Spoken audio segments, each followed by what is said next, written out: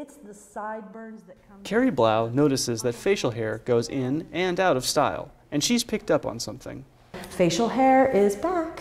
As a curator, Carrie saw a way to get people interested in visiting the Museum of Frederick County History. So, she approached her boss with an idea that she couldn't shave for later. I must ask you a question. And a year later, the exhibit was open to the public. It turns out there's a long tail to the history of facial hair.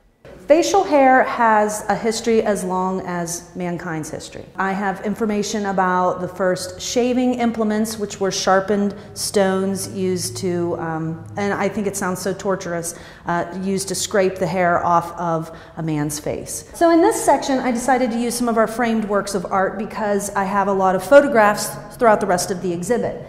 And we have Bradley Tyler Johnson here. He was a general in the Confederate States of America. While Frederick County and Maryland was a Union state during the Civil War, there were a lot of Southern sympathizers, and Bradley Johnson was one of them.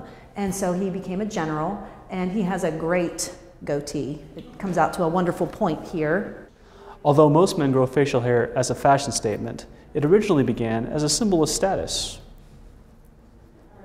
Right around 400 BC, in that era, facial hair was really important, and you earned your status by your facial hair. Most people wouldn't get so attached to stories about beards, but her father may have something to do with her appreciation of facial hair. So he had the mustache and then a full beard, and I can remember when he shaved his beard off one time, my sister started crying and screaming because she didn't recognize him. Army Staff Sergeant Richard Lauer, Frederick, Maryland.